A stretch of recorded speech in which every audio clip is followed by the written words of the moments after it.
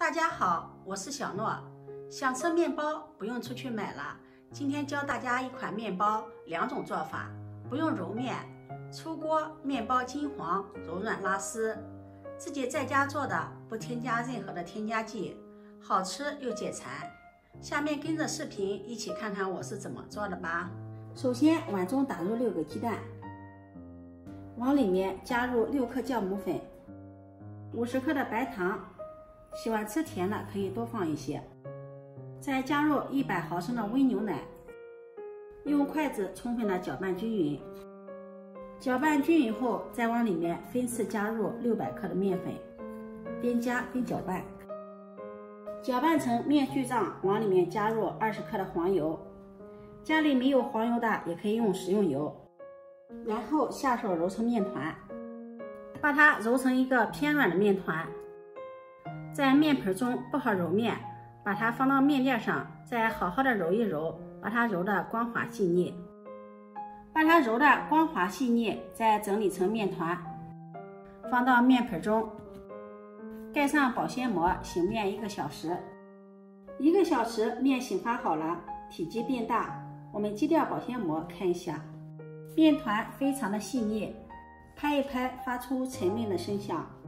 手上蘸些干面粉，戳个手指头，像这样面团不回缩就醒发好了。剥开看一下，里面也是满满的蜂窝组织。面垫上面撒上干面粉，把醒发好的面团放到面垫上，好好的揉一揉，给它排排气。这里要给它多揉一会儿。这个面团也可以提前1个晚上和好，盖上保鲜膜，放到冰箱里面冷藏发酵1个晚上，这样第2天早晨起来做的时候比较方便省时。揉好后再搓成长条，再切成大小相等的面剂。取一个面剂，把它由外向内的再给它揉圆，揉成这样的小面团。我们依次把所有的面剂全部揉成这样的小面团。接下来我们准备2个模具，这2个都是8寸的模具，一个是做戚风蛋糕的。我们在模具里面均匀的抹上1层食用油，用刷子给它刷开，四周也要给它刷上食用油，这样方便脱模。然后把揉好的小面团摆放到模具中，中间留有缝隙，盖上保鲜膜，2次醒发20分钟。这个是做戚风蛋糕的模具，同样底部也给它刷上食用油，四周也给它刷上食用油。把做好的小面团摆进来。接下来准备1个鸡蛋黄，用刷子将它刷散，刷散后把它放在一旁备用。20分钟后，面包生坯已经2次醒发好了，体积明显变大，看一下中间也没有缝隙了。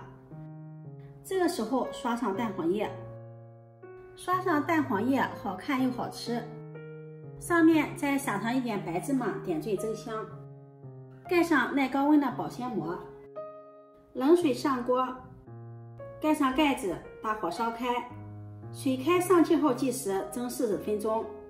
这一个我们采取蒸的方式把它蒸好。这一个是戚风蛋糕的模具，里面的面剂也醒发好了，同样给它刷上蛋黄液，上面再撒上黑白芝麻，点缀增香。烤箱提前预热5分钟，把面包生坯放到烤箱的中层，开上下火170度烤20分钟。用烤箱烤的时间相对的要短一些，快一些，不过中间我们要勤观察，由于各家烤箱的脾气不同，调制的温度时间也有所不同，这个温度仅供大家参考。烤箱的时间到了，我们看一下，可以看到面包金黄金黄的了，这个时候就可以了。打开盖子，把它取出来，稍微晾凉脱模。看一下这个面包，表皮金黄，按压一下也是特别的酥脆，非常的蓬松暄软，闻起来有一股淡淡的牛奶和鸡蛋的香味儿，特别的香。晾凉后，用脱模刀在面包生坯的四周给它划上一圈，这样更方便脱模。然后倒扣在菜板上。看一下底部也是金黄的，按压特别的蓬松暄软。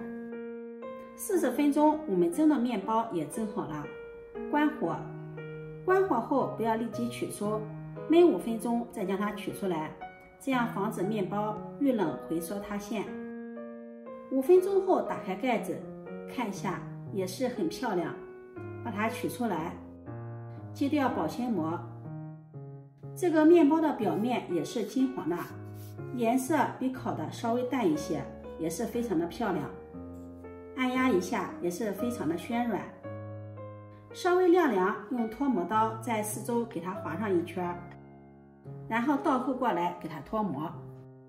看一下底部也是金黄的，这个是蒸的，按压也是非常的暄软，只是颜色没有烤箱烤的颜色重一些。